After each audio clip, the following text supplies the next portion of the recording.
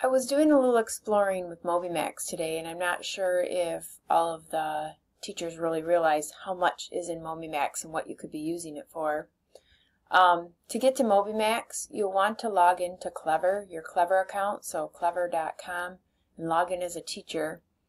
And then if you go to the portal, and then MobyMax is one of the places in there. And then when you're logged in as a teacher, you will see all the different areas, and I'm specifically looking at reading or language arts, and I was looking for the middle school teachers, but just thought this would be nice to help others. Let's say I was doing reading skills for literature.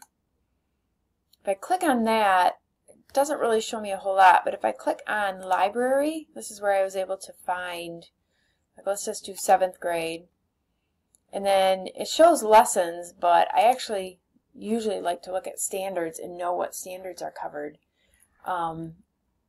And then I could actually see, oh, for key ideas and details, they do cite textual evidence to support a claim. And if I want to see more on that, they will show me, there's different topics, you can do some things here, and then they would actually give me some questions and stuff if I were a student.